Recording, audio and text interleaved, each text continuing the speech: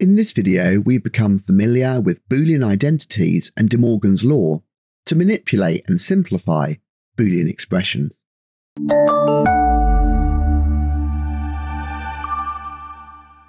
Boolean expressions describe electric circuits in computer systems and selection statements in programming.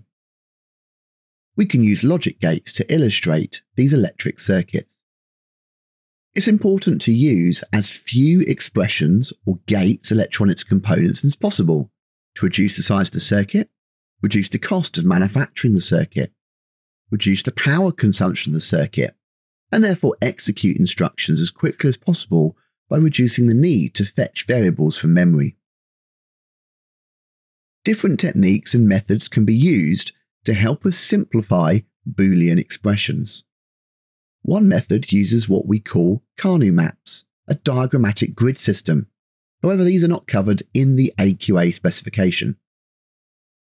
It's also possible to simplify expressions by applying rules of simplification and via the use of Boolean identities.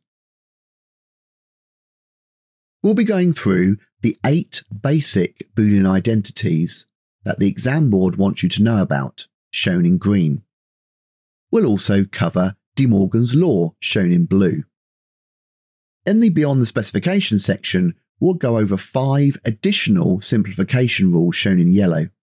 Although these rules are not listed in the specification, knowledge of them will help you grasp many concepts across the topic of Boolean algebra. Let's start by going over the 8 basic Boolean identities. These can be broken down into 2 categories, the AND identity rules and the OR identity rules. So these general rules or Boolean identities are all quite basic and can be applied easily. Presented here are the 4 Boolean AND identities. So remember, with an AND gate, both inputs must be true or 1 for the result to be true. So the first identity here says x and 0 must be the same as 0.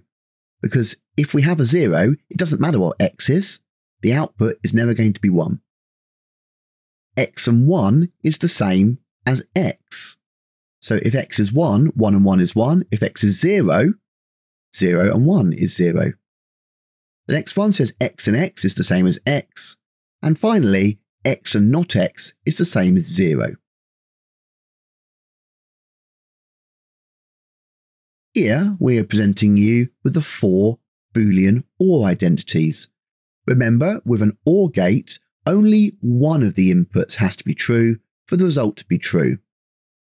So the first one is x or 0 is the same as x. Because if x is 0, then the output will be 0. If x is 1, the output will be 1.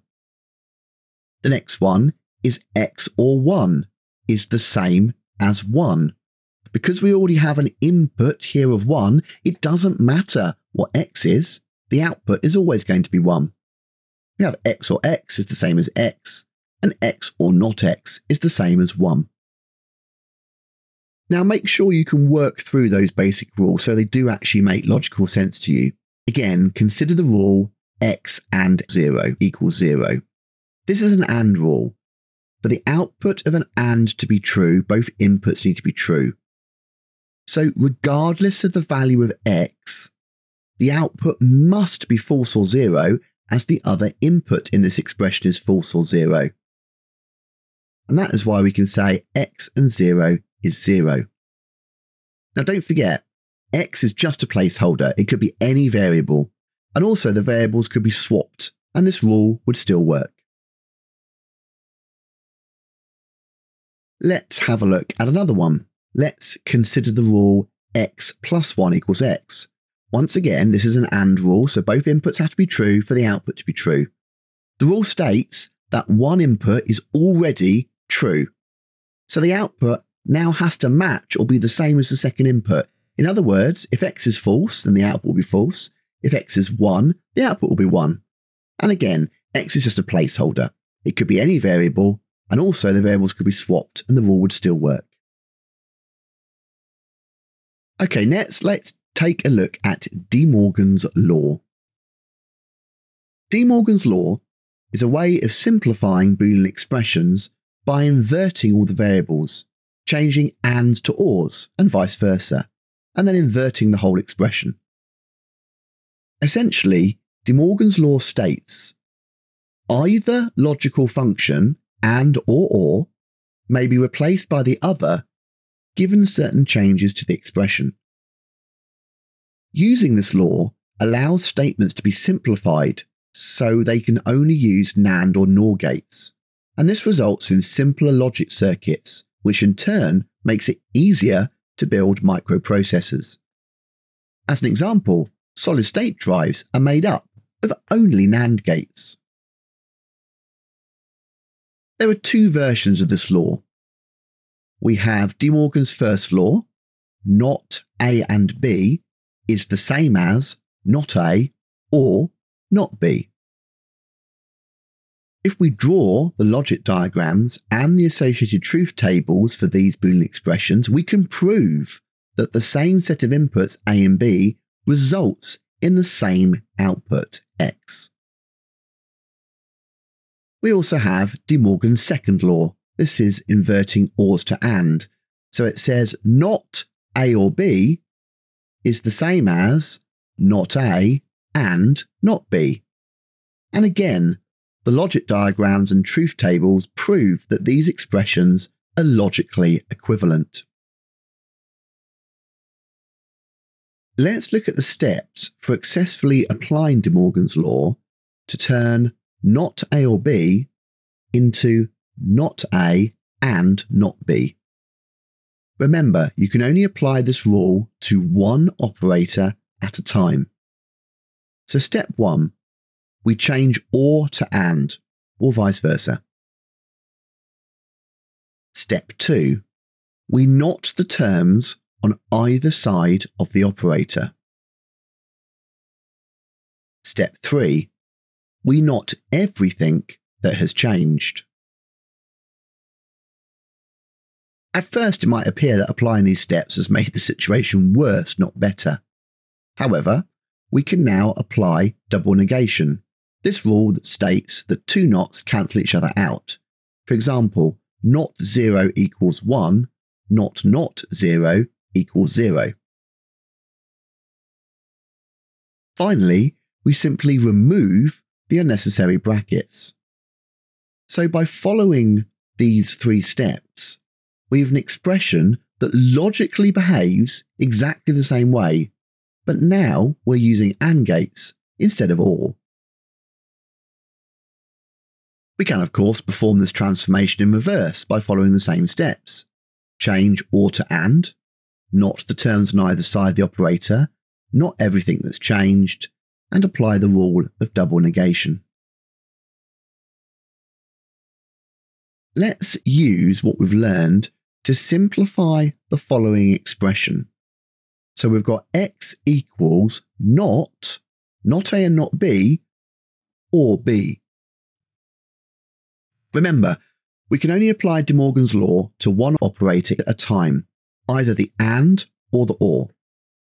In this case, we'll convert the AND operator into an OR. So we're applying DeMorgan's law to the part of the expression shown here in green. Why this part? Well, simply because it has more not operators surrounding it, and DeMorgan's law might provide us with a way to get rid of some. We knot the terms on either side of the operator. We then knot everything that has been changed. We're done with DeMorgan's law, and now our expressions only contain ORs. Having done so, we can easily spot other areas to simplify. Let's start by removing all that double negation. We can now apply a new rule, the rule of association. This rule allows us to remove brackets from an expression and regroup variables. The following three expressions, for example, are all logically equivalent: A plus B plus C, A plus B plus C, or A plus B plus C. We've got brackets in the first two, but all three expressions are the same. It's the same as saying the following: Craig and his friend James and Tom are coming to the party. James and Tom and their friend Craig are coming to the party. Craig, James and Tom are coming to the party. Essentially, everyone's coming to the party. They all mean exactly the same thing. Finally, we can use one of the general OR rules we covered at the start of the video, x plus x equals x, or to put it another way, x or x must equal the value of x. We can apply this rule to b plus b and simplify it down to just a single b. We've simplified the original Boolean expression at the top of the screen down to x equals a or b. Having watched this video, you should be able to answer the following key question. What is DeMorgan's law, and how can it be used to simplify Boolean expressions? Okay, pens down now, we're going to go beyond the spec. So while discussing DeMorgan's law, we also touched on two other rules you need to know about, double negation and association. We are going to recap these two rules in isolation, along with distribution and commutation. So we'll start with double negation. This means if you reverse something twice, you end up back where you started. So not A. It's a double negative, it means A. Now let's look at association. This rule allows us to remove brackets from an expression and regroup the variables. There are two versions of this, the OR association rule and the AND association rule, and they work in the same way. And this is the example we just used now in the video, where we were saying a bunch of people can go to a party, but we were saying it in different ways because we were grouping people together with brackets, but essentially everyone was going to the party. So with both of these examples, you can see we're removing the brackets. The next rule is the rule of commutation. And this tells us that the order of application of two separate terms is not important. So for example, A or B is exactly the same as B or A. A and B is the same as B and A. It doesn't matter which way round we have those terms, they're the same expression. So Tom and Jane are going shopping is the same as Jane and Tom are going shopping. We then have the rule of distribution. This rule allows us to effectively multiply or factor out an expression. And again, there are two versions of this, the OR and the AND version, which work in the same way. So here we have A or B and C. Well, we can multiply that out into two sets of brackets and say A and B or A and C. With the AND rule, we have A or B and C. And again, we can factorize that out to say A or B and A or C. Let's look at a real life analogy. We're taking the phrase, you can choose one main course and either a starter or dessert, to say, you can choose one main and one starter, or one main and one dessert. It's the same thing. And finally, the rule of absorption. Where the rule applies, the second term inside the brackets can be eliminated and absorbed by the term outside the brackets. And again, there's an OR and an AND version. To apply this rule, the operators inside and outside the brackets must be different, and the term outside the brackets must also be inside the brackets. So let's look at the OR version of the absorption rule there. We've got A or A and B. So the operator inside and outside the brackets must be different. Well, they are. We've got an AND inside and an OR outside. And the term outside the brackets must also be inside the brackets. We have an A outside and an A inside. Both rules have been met. We can apply the rule of absorption, and that entire expression can be simplified down to just A. And we can see a very similar thing on the right with the AND version of the absorption rule.